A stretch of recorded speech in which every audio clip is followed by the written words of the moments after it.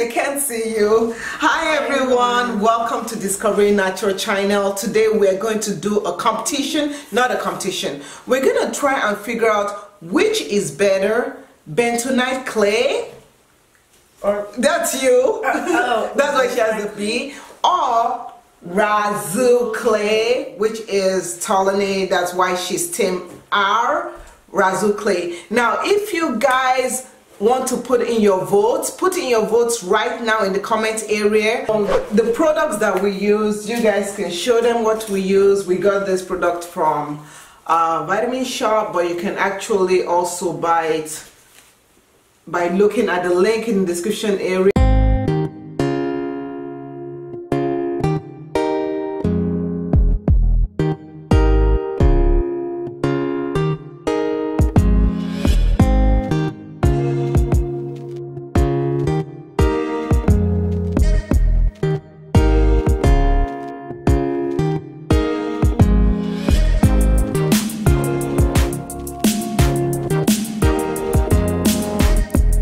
Now, one thing that I noticed when I was mixing it was that the mixture for the Bentonite Clay was more clumpier than the one for the Rhassoul Clay. Rhassoul Clay was much smoother. My hair is a little bit dry, so I have a bottle of water, spray bottle over there. Do you guys see it? Yeah. But and you can just lightly spray the hair. I have a question. Yeah. Can we apply it with our hands? You are going to apply it with your hands. Okay, so just spray just lightly. We're just gonna spray lightly. You can put as much as you want, but make sure you spread it evenly like that. Rhassoul Clay, you can find it in your local Whole Food store. You can find it online, and I do like Rhassoul Clay. I'm a big fan of Rhassoul Clay. Make sure you coat it evenly. And see, this is quite interesting. The Rhassoul Clay, it's already defining my curl.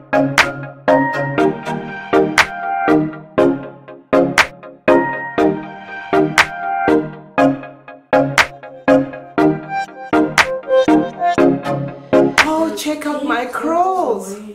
Girls, look at my curls. Ooh. Oh my gosh, I think Rhassoul Clay is winning. This is doing something.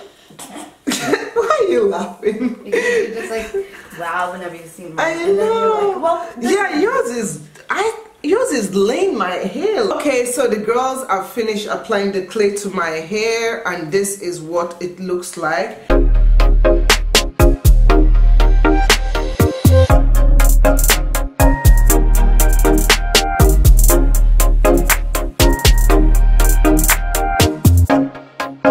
Girls did a good job applying it all over my hair, so thank you, ladies. You're welcome. So did you guys have fun? Yes. Okay, I'm gonna go and I'm gonna rinse this off after putting it in my hair. So get the shower cap. I'm gonna keep this in my hair for about 30 minutes.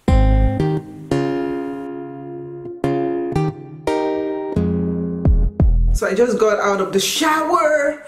And let me just tell you something. So this was the Rhassoul Clay side, and this was the Bentonite side. Now the Rhassoul Clay side, in terms of rinsing it, it actually took forever. Like, it rinsed off, but the shower was a mess, was a complete mess. You can see it's still defined. I still have some definitions.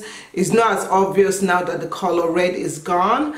My hair detangled very easily. You know, I could just, like right now my hair, I can run my fingers through it so easily, and it feels so soft, almost soft as if I put a deep conditioner in it. Now for the Bentonite side, that side was easy to rinse off. It was not messy at all. My bathtub didn't look all red and nasty like how this side was. And you can see this side has more volume than this side, although this side gives me more definition. See that definition?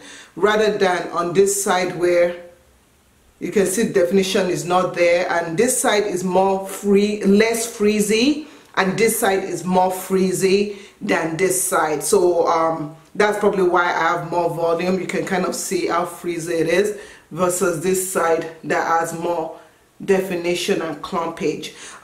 In terms of detangling on this side, it was a little bit harder, but I won't say so much harder. For softness, I will say this side is softer but gives me more shrinkage, and that was weird to me because when we applied it, when the girls applied it, this side actually elongated more than this side, whereas this side didn't give me that much shrinkage, and then it also feels soft but not as soft as this side. So overall, which side do you think I like best? Vote below. Tell me if you still feel that your team Bentonite Clay or your team Rhassoul Clay. But so what do I usually do after doing clays? Usually I deep condition. So that's it. I hope you guys enjoyed this video. If you do, give us a thumbs up, and the girls will really like it if you do that. And feel free to share this video to everyone else. Talk to you later in another video. Bye.